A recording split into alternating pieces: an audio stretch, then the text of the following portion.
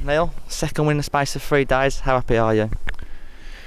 Well, I'm obviously delighted because this is a tough place to come, and I think the start of the game showed how tough it was going to be because they put us under loads of pressure early on, and the physicality and their aggression in the start was difficult for us, but we rode the initial storm and then scored a great goal, and then I felt second half we were excellent second half, so really pleased with the way we played second half. Along with the win, you've got the first clean sheet of the season. How important can that be for the defence going forward?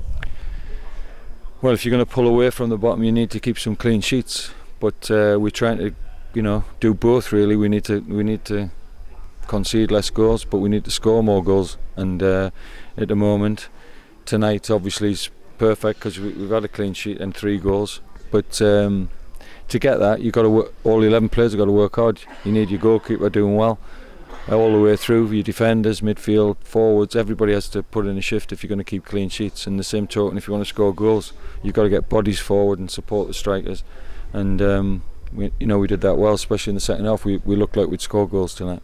You mentioned scoring more goals. You said the other week you told the players to shoot more, and it could have been more tonight. Worrell with a shot off the post and Barry Roche making some great saves.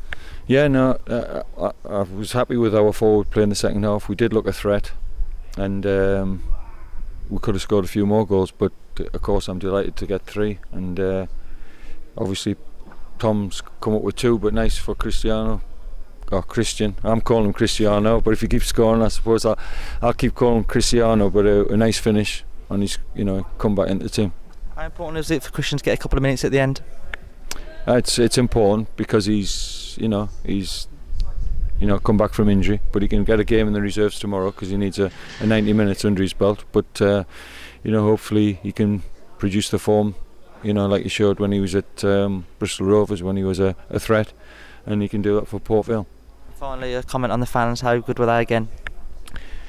Yeah, great for the fans to come here on a midweek and give their support to the team, especially when they've not had much to shout about. But tonight they'll go home happy, and we've got to try and keep them as happy as we can.